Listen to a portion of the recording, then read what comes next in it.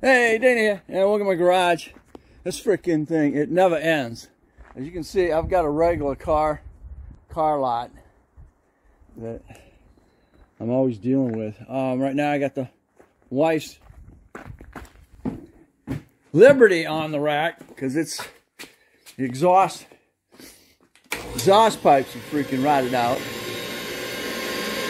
This is identical to the Nitro that I just got off the rack. We're going to get everything around to get them inspected.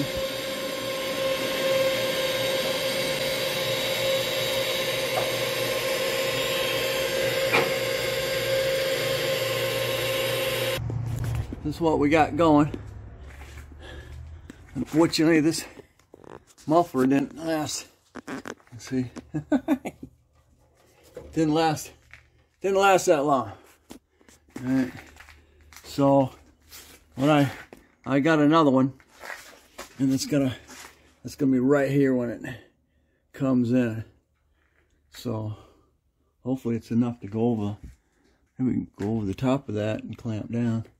Okay, so pull that back, drop that off, pull it back out, and then I'm gonna clean this out. I don't think that's going in it. I think that's gonna go over the top of it. Lock that one. Lock that up and over, and then that's gonna go through that. We're gonna find out what we got going here. I don't want to be all day on this thing either. Okay, I was able to clean that. This is a let's see, 2 1/4.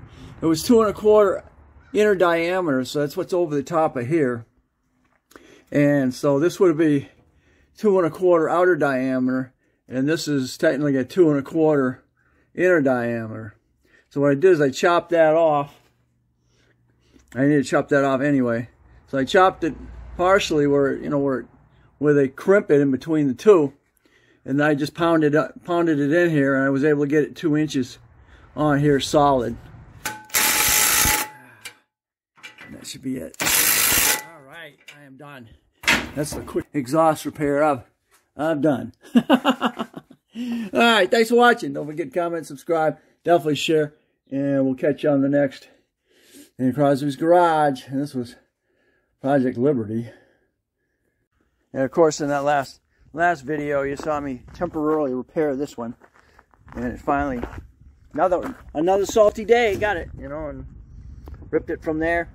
And you see my quick repair held.